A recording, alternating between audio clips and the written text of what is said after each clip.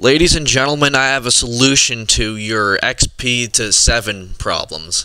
Like, say if you want to upgrade to Windows 7, but you don't want to lose all your files. I have a solution, but you might not like it if you're a Vista hater.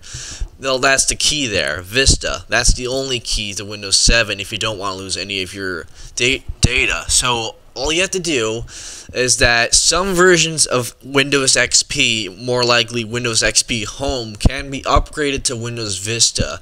And once you upgrade to Windows Vista, you can upgrade to Windows 7 without losing any of your single documents. Now, be warned before you try this. You might want to update your drivers to Vista drivers. You might want to gather any hardware, software that's required that has a Vista driver that your XP doesn't have.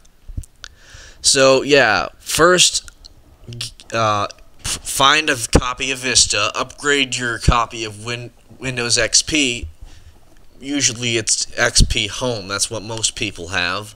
Once you do that, you upgrade Windows Vista to Windows 7.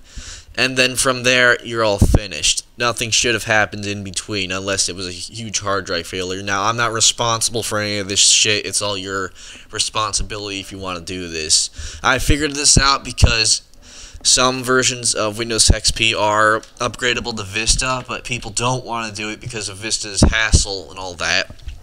But it's the only true gateway to Windows 7 if you don't want to lose any of your data or stuff like that. So, again, you have to upgrade XP to Vista and from Vista to 7. Doesn't matter. For the version of Vista, it doesn't matter. You can choose any of them except Starter or Basic. So, yeah.